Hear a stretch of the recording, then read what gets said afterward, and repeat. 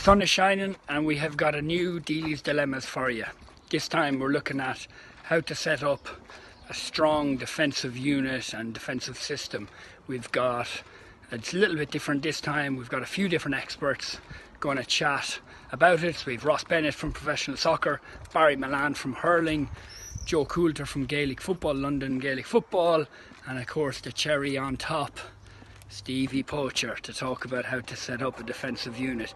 Many's the time I was on the receiving end of Stevie's good defensive unit with Carlo, so some really interesting stuff. Have a look, have a listen in, and the four lads will be touching on some thoughts around how to set up a good, strong defensive system. Okay, enjoy. Hi folks, I'm going to talk a little bit about defensive structure and about setting up a defensive shape. If we look at the two teams that are playing, we're actually going to look at the yellow team as being the defensive team here in this structure. So I suppose a couple of key points of good defensive play, principles of good defensive play, is closing the door, closing the space, delay, balance, being compact, having levels of concentration, cover, support, composure, restraint, discipline in around the defensive area as well, but also transition and develop. But today we'll just look at the shape and the structure. So I suppose one of the most popular ones is obviously the +1. Okay, we pull a forward out of the forward line, okay, and play someone between the lines. So for example, Brian Fox from Tipperary would play this role very effectively. You'll see Gareth McInnes this year has performed this role in a very, he's come from 6 though and dropped off and played a very disciplined role between the two lines, providing that cover, that space. So if a play is coming down one side, the +1 will come across and block off some kicking channels or some driving lanes, okay? Now, in this sort of system as well, what you probably tend to find is that 10 and 12 drop back as well. Okay, so you have a platform and you have a first point of contact probably in around at the 65. And then whatever formation you want to play up front, whether that be a spine of 3 or whether that be a 1 and a 2, that's irrelevant anyway, because we're looking today at the defensive structure. Okay, so another popular way of playing as well is obviously a middle third press, okay, where everyone drops off, okay, into the middle third, and what you have is you have a congestion of bodies in the middle third, all right, and you're putting pressure on the ball coming in, which allows your defenders to get touch tight and to get very, very aggressive and close to the man they're marking. Okay, so that's a middle third press. Then obviously you have a full high press, okay, where you're responsible man to man, okay, everyone is pushed up, everyone is touch tight, okay, there can be no weaknesses in this system. Are that if you're pressing very, very high and the opposition break a line, say forward gets out, then obviously you can be left exposed at the back. But you need really, really good athletic defenders who can defend one-on-one, okay, and defenders who are very competent defending space and pace, okay.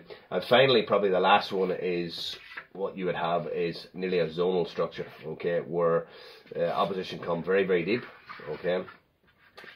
Your wing forwards drop, all right, your midfield drops, and what you do is you nearly defend narrow, okay, you defend narrow, but you defend very zonally, okay.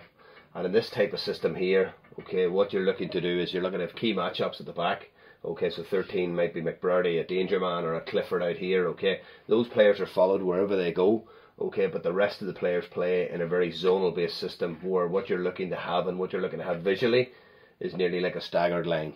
Okay, so there's some ideas of an offensive system. Hi, Ross Bennett here, talking about how to set up a strong defensive structure. I'm going to speak a little bit differently, come at a different angle.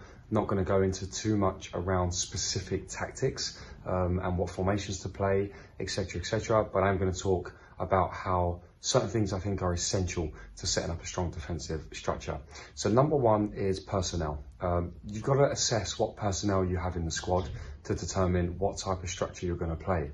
So for example, if you've got good runners, good midfield runners, good forward line runners, and you can hit teams on the counter attack, then it makes sense maybe to play a little bit of a lower block to be able to hit teams on the counter attack and get points, soak up pressure and get points. If you haven't, but you might have some strong defensive type players and some quite good scoring players in and around at the other end, then you might play a little bit more of a forward press, because you might be able to turn the ball over higher up and get scores, but your defenders in the back line can handle being exposed maybe 1v1 or with some cover, etc. So personnel is really important to assess the personnel you have in your squad before determining before determining what type of defensive structure you're going to put in place. The second one for me is principles. You have to embed your principles, however that looks like, within your defensive structure. So whether you want to overload the midfield and keep spare people, a sweeper, a centre back, keep people free, for example, in that area. So you want to dominate middle of the pitch. Whether you want to ensure we get high pressure and we get pressure on the ball at a certain point, but every person's got to get pressure to the ball. Whether you have effective cover and people doing a job and a half, whatever your principles of play are within your philosophy and your framework, you have to make sure you hit them all the time. They've got to be key. So you're hitting them within training, the message is being reinforced, and it's being linked into the game and specific game scenarios as well. And the third one for me is about adaptable. Don't be too rigid, because there'll be times in games where you'll have to chase the game a little bit more. You might have to come out of your defensive structure. Your momentum might have swung towards you, so you might be able to press a little bit higher up the pitch, or you might have to game manage, and you might be getting beat a little bit by the opposition playing over the press because you're pressing high. So you might have to drop off and come up with a different solution. So you need to make sure all your players and your teams are exposed to these different types of systems, so that when you need to adapt, the message can get over, or the players can problem solve it themselves on the pitch. So personnel is important, principles of play is important, and being adaptable is important to me within setting up a strong defensive unit. The first scenario is the classic sweeper, who drops back around the D, protects the full back line, covers left and right, and sets up attacks.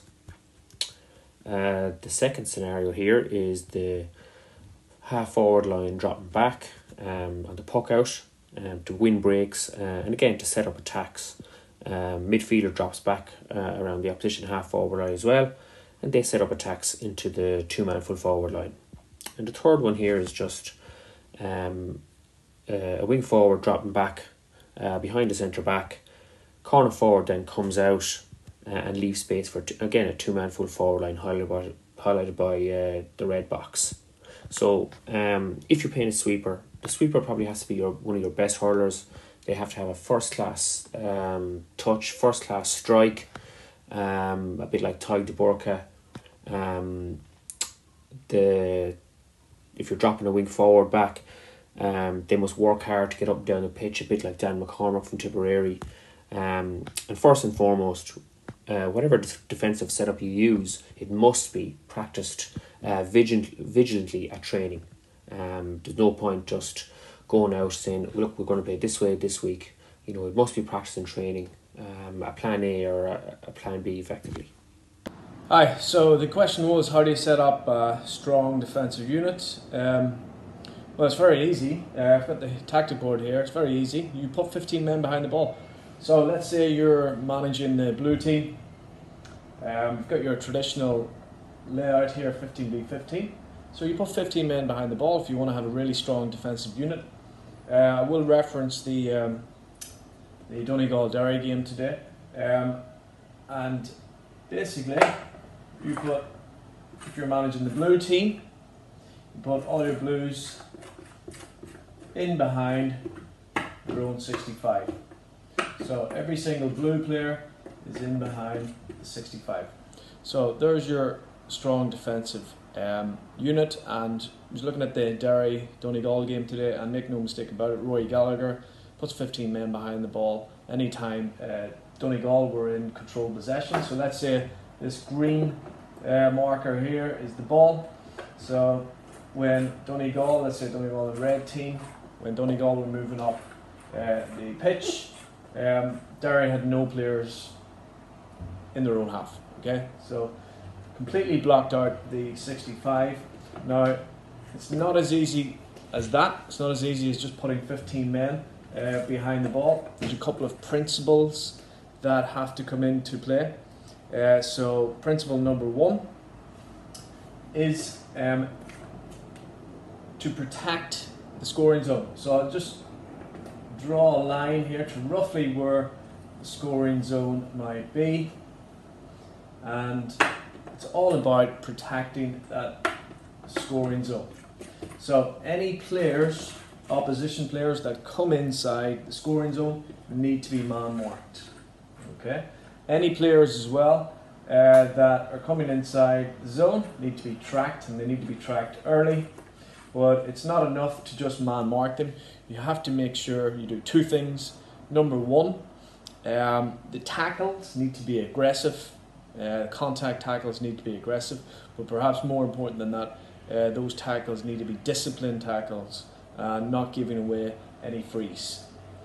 Okay, and we've seen that today with Derry. They nearly beat Donegal. They had a good defensive setup, strong defensive setup, but you're protecting your scoring zone, or the periphery of the scoring zone. Anyone who comes inside that scoring zone must be man marked, and they must be tackled aggressively when they have the ball, but within the laws and rules of the game. Okay, now that's how you set up a strong defensive unit. So it's a different kettle of fish now. If you want to transition, that might be a different question. Thank you.